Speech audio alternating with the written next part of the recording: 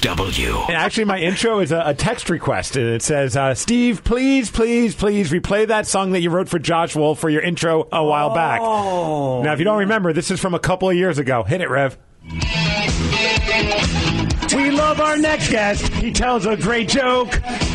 He's on Chelsea lately, a girl he used to poke. Do, do, do, do, do, do, do, do, do, do, do, do. He's at the Parlor Live. My name is Earl, a show where he died. He makes us laugh. He is funny. He is Josh Wolf. Okay. It kind of looks like he looks like the retarded half of Right Said Fred singing. Please welcome to the show, Josh Wolf.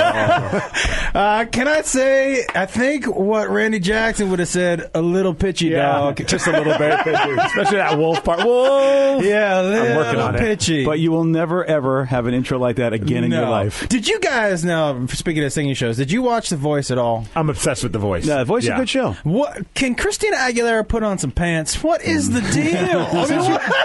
So were you watching it? I couldn't. I'm like, oh yeah, a blazer and a button-down shirt, respectable. And then she gets up, she had sequin diapers on, like she looked like. I mean, seriously, BJ, I was like, she's like my grandpa. Like, you got to tell her before she leaves the house. Are you going to put on some pants today?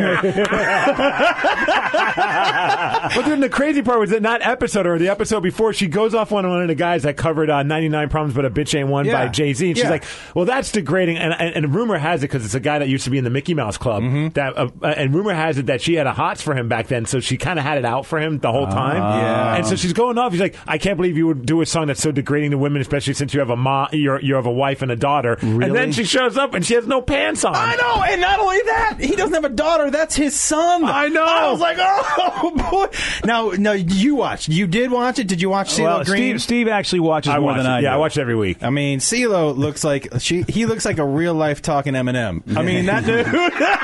Yeah, he is a big gentleman with T-Rex arms. Yeah, what he happened does. to him? I love he's always holding that cat. I know, he looks like a James Bond villain. Yeah, he looks like a bloated Dr. Evil is what he looks like. Yeah, it looks like someone put the wrong arms on a Mr. Potato Head and left it there.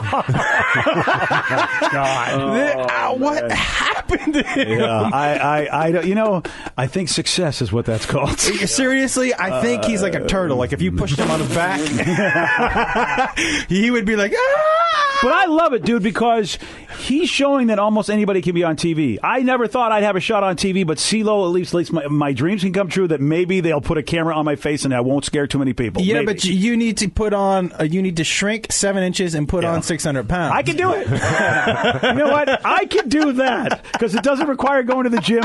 I can do that. Yeah. What he's got requires more than going to the gym. Yeah. That's a commitment at the buffet table, my friend. I'm not sure you have ready. that kind of commitment. We got good buffets around here. Now can I just say one thing? Yes. Because I heard about the whole in that line for the Josh Wolf song. Yeah. Was the more successful Chelsea Handler gets, the more she distances herself from ever having a relationship with Josh Wolf. I noticed that, and I don't blame her.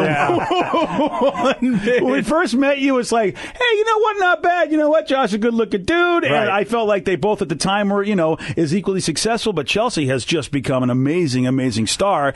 And I'm thinking she's like, I don't know. I know he's on. But who's that guy? Take one look. Do you think I would do that? It's a rumor. I would never do that. Now, what I took away from what you just said is Chelsea is an amazing, amazing star, and you not so much. Well, that's kind of what I took that too. That's a fight in my parish. Yeah, that's kind of what I took away from that. Let's not mince words.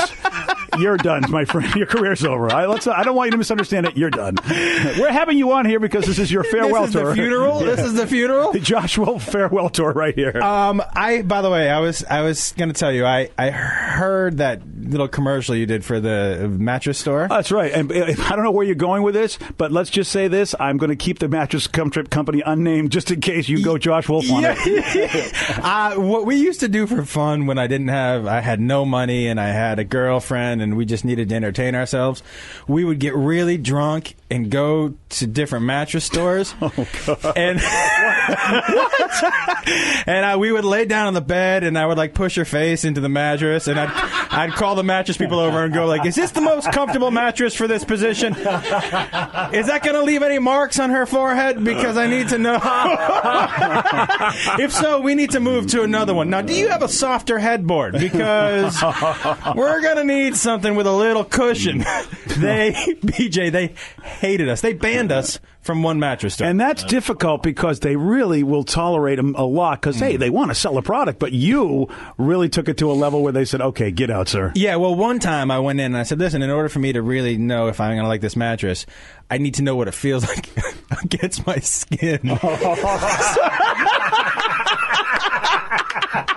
So I took off my shirt, and the guy was like, "What are you doing, bro? What are you doing?" I go, "I just need to know what it's like against my skin." I started unbuttoning my pants. He was like, "No." Yeah, right. I go, "I'm wearing boxers." He was like, "No, you can't get naked in the store." But somewhere there's footage of me being kind of naked in a mattress store. That's awesome. Now, there's a lot of stuff to talk about. Raising Hope was renewed. Yes. So, of course, I watched the season finale. I keep looking for, let's do more Howdies, because that's when Josh is going to show up as an employee at Howdies. Yes, I did not this season because my schedule was so busy. It was you. Yeah, it was, you turned down Greg. I did. Said, No, Greg, I didn't turn. Hey, Greg, sorry. No. Maybe I'll wear a sombrero at the end of the show, maybe. But that's, I just can't. Wow, I didn't know you were that big, man. We were really busy. Our schedules just never seemed to match up. But I did write an episode for him this year. Which one? You know the one, did you see the one where the guy put the pantyhose over his head? Yes. Yeah. That was a good episode because there's what's-her-face's problem, right? Yeah, well said. Could you be a little more vague? I forgot her name. What's her face? That's how it's listed in IMDb. What's Jimmy's girlfriend's? I can't remember her name on the show. It's what's her face. You nailed it. But I remember because she used to have to sleep in bed with pantyhose because she was afraid of the spiders in her ears. Now, can I tell you that it came from a real story? Really? Yeah, there's a guy that I know that when he was a kid, he woke up and he was screaming. He was like, ah! And he told his mom, he was like, I can't, I feel scratching. She took him to the doctor. A cockroach had crawled inside of his ear and embedded. He slept with pantyhose on his head until he was 16. I would do the same. Dude, it was a great episode. The BJ Shea Morning Experience on 99.9 KISW.